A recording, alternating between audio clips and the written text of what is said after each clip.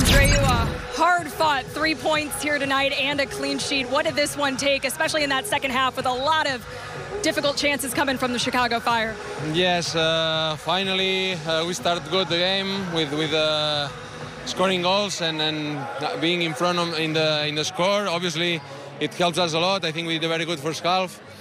And in the second, we knew that they will come, and they came. Obviously, they put numbers up. They didn't have nothing to lose, and we suffered a little bit. We have Timmy that it was great again as almost always, and we kept the clean sheet, which is huge for us. We get 3 points, and we need it. I think it's imperative for us to be back winning here at home and being strong at home. So happy for those 3 points.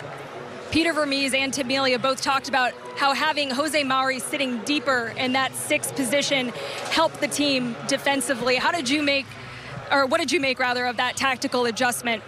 Yes, as I said, we start scoring and we were up front in the score, so they had to come. They had to come, and they put numbers up. We were playing almost 3 against me and Ilya.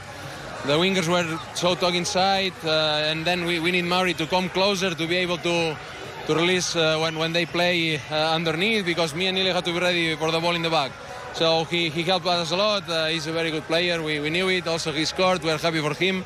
He have to still adapt more, but he's doing great. First win at home here since June as we get into this final stretch of the season.